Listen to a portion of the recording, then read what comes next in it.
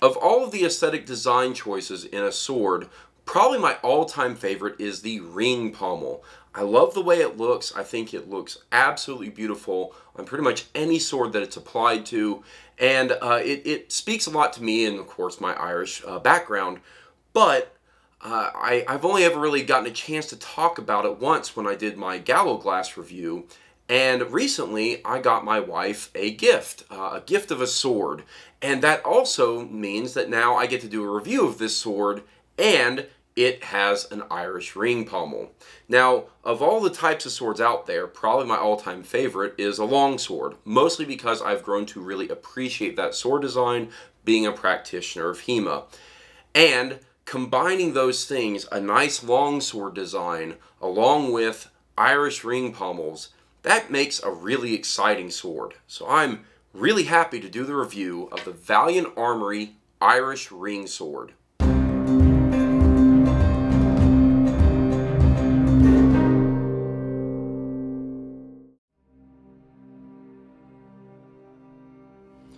Open ring pommels are a distinctly Irish design in medieval European swords, often seen in the late Middle Ages. Hilts of swords can be used to distinguish between time period and origin, and many surviving open pommel swords date to the 16th century from Ireland, as Irish swords from this time were known for having hilts with open ring pommels. These swords were exclusive to Irish warriors during this period, and could be seen on both single-handed and two-handed swords. The special edition medieval Irish ring sword by Valiant Armoury is a stunning example of this kind of sword. It is a Type 13A blade with a Type 12 S-style curved guard. The handle is wrapped in green leather with a metal grip spacer, and of course the open ring pommel. This sword also comes with a highly decorated scabbard and belt. Here are the specifications of the medieval Irish ring sword.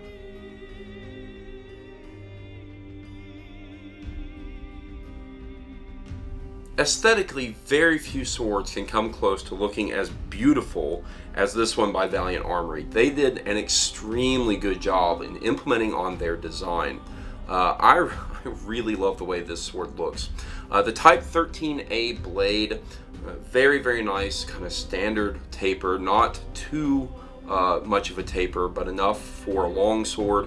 And it has a half length fuller in the blade. Pretty subtle, actually. There's a couple of subtleties in the blade that if you were to ask me about it, I may not be able to even remember without looking at the blade, but the fuller is one of those. It's just kind of a standard fuller, removes the weight, doesn't do a lot to be showy or flashy. And there's also a small ridge down to the tip from where that fuller is. But overall, the blade as a whole is a very, very nice implementation. It is sharp, but the sharpening is done very carefully. You have to get it into just the right light to even see the secondary edge bevel. There is a little bit of one, but it's so indistinct that if you were to ask me, I would say it may not even have it. It is there. Like I said, you have to get the light just right. As far as this sword is concerned, from the aesthetic standpoint, it's all going to be about the hilt. They did an incredible job in making a hilt that's beautiful, handsome, whatever you want to call it.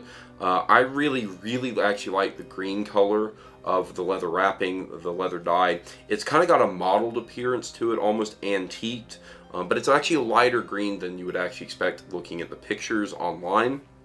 Of course, the cross guard is probably one of the most distinctive features of this hilt. Specifically the S-curve, which I can give you this kind of view. You can see the curvature there. It's actually a very subtle curve for the S-curve. You see a lot of swords that make it much more embellished, but I think it's actually a really nice, very subtle curve to it. And I also really like they've done what I call the fishtailing effect, which is basically where it gets thinner and wider, closer to the edge of the cross. Now, it also has in the hilt, it has this metal spacer. And this is also something to note because it looks really nice, but it's also somewhat problematic because this is a mild steel spacer. And what that actually means from just kind of a usage standpoint is that as you use it, your hands are touching that all the time. And because your hands are touching it, and especially because it's mild steel, it's prone to tarnishing and rusting. And so you have to be really, really careful about how much you handle it. You have to be really careful to keep good care, and especially of this spacer. If you have this sword, it needs a lot of upkeep. And actually, this sword as a whole seems to require quite a deal of upkeep. We have noticed just in a little bit that we've used it, it's very, very prone to kind of basic tarnishing. So we've had to do a couple of passes on it to keep it in a nice condition. And then, of course, the ring pommel. It's the big aspect of this sword. I really, really love the ring pommel. I think it's a beautiful design, beautiful implementation, and I think it looks just as good as the one on the Gallowglass that I have from Albion. And then it's got a pretty decent peen. Unlike something like an Albion, the peen is a little bit more apparent in this design, but they did a good peen. It looks nice. It's you don't even really think about it. So overall, from the aesthetics, this sword is exactly what you'd want to see. It really is as pictured online. I think it is distinctly beautiful. I think Valiant Armoury did an exquisite job on the sword itself. Now, it's also worth noting that there is a scabbard that comes with this and a sword belt. The scabbard is a wood core, and they've gotten this kind of nice embossing design on it where it's essentially ivy. It kind of has this very green feel to it. You'll notice that the green of the scabbard and the green of the handle are actually slightly different colors. I find that to be a little bit strange, but it's all right. It all matches. It's all very green. It's all very Irish, and I think that's really the intent. It does have this kind of shape piece here. It is really important to note as well that that is prone to tarnishing as well. So there's a lot of aspects of this sword that do require a lot of upkeep. It's true of many swords, some more so than others, and this one seems to just really require it. Overall, though, as a whole, the aesthetics of everything all together really, really just match. It's a good, one nice piece package. You know, you got the sword, you got the sword belt, you got the scabbard, and it all melds and meshes and just looks nice together. So from that purely aesthetic standpoint, I think this is a fantastic sword. Now, there is one thing I will note that is the drawback, and that is there is a distinct gap in the guard and the blade, and that has come into play a little bit on this because it is not perfectly even. The blade and the cross do not match up and do not align perfectly. I don't know that such a concern, as I'll speak to in the functionality section, I don't know that such a concern from a functionality standpoint for this particular crossguard design, but from a visual perspective it is noticeable. The gap is there. It's not the biggest drawback. It is the only one that I can actually really think of in terms of just construction and implementation for this blade. But overall, aesthetics, this is a beautiful sword. They did an incredible job. Love the way it looks. I'm glad my wife likes it. I think she thinks it's exquisite and beautiful as well, which was the entire intent of me getting it for her. So very nice aesthetics. From a functionality standpoint, this sword is made extremely well. The materials used are top of the line, good quality. I have no doubts that they will hold up extremely well. The tempering and the flex on the blade are very, very nice. Actually, I really appreciate that the flex that it has a lot of benefit. There are a couple drawbacks which I will talk to, but overall, I think they've gotten the perfect balance of rigidity and flexibility and strength.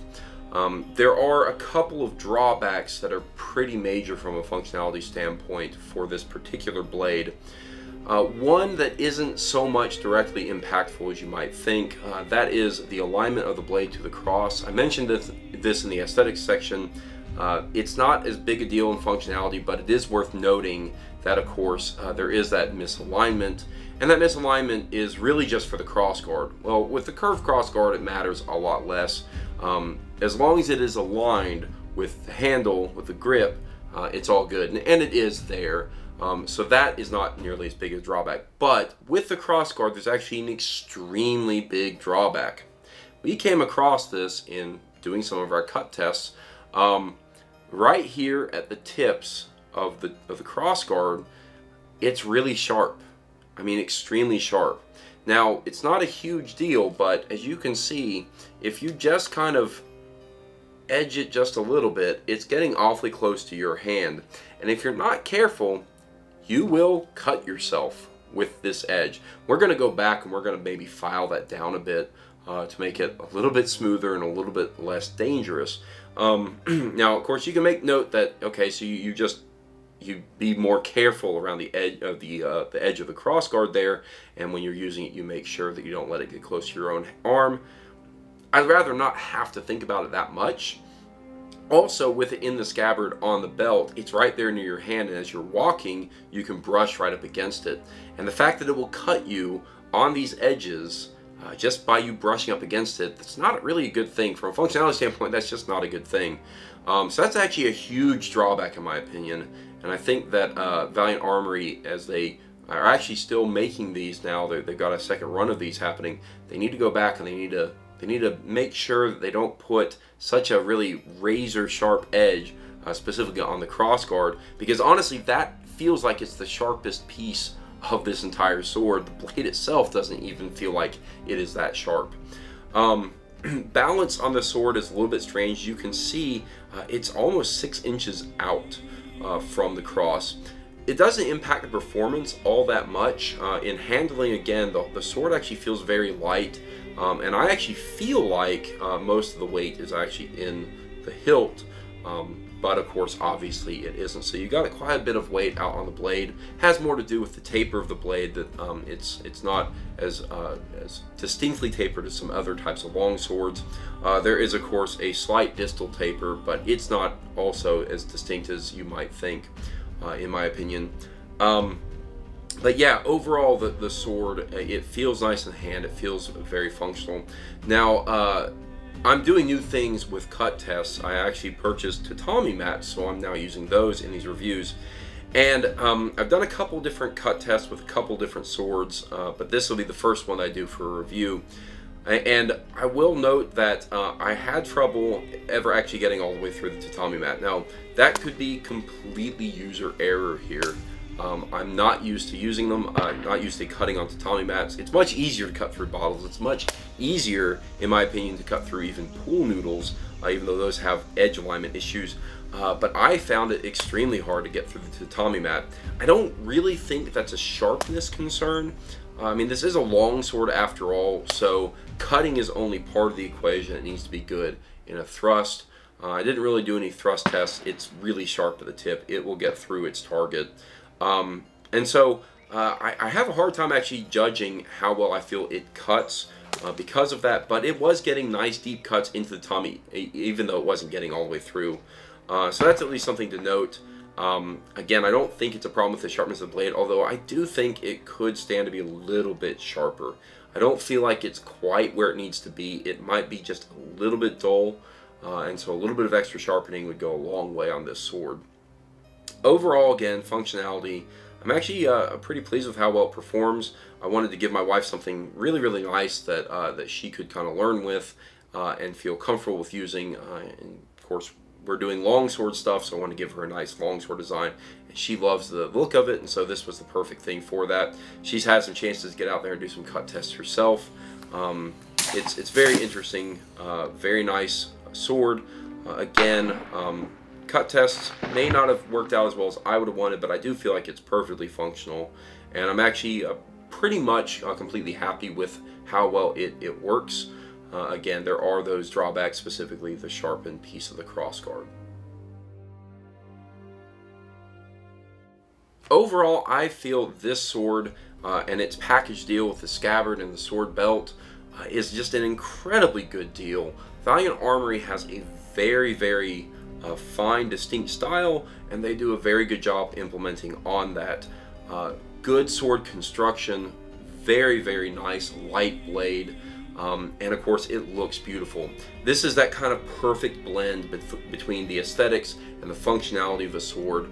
And at the price mark they're asking, I actually think it's actually a very good deal.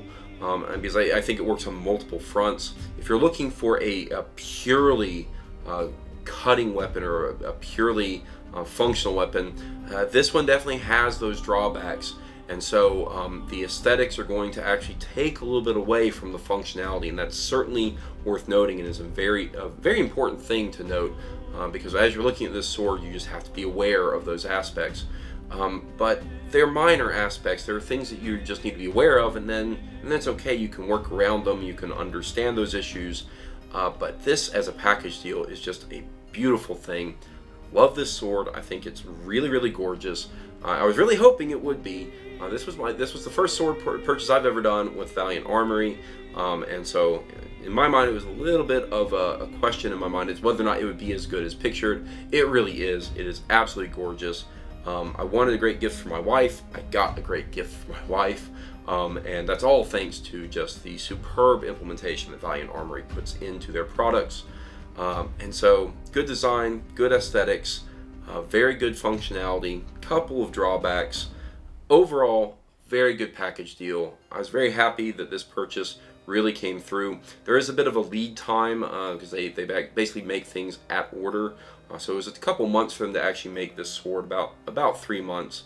But it was absolutely worth it. They did a fantastic job. Valiant Armoury is really doing a great job to establish their name as a good brand for production line swords. So here it is. This is the Valiant Armoury Medieval Irish Ring Sword. I give it a 4 out of 5.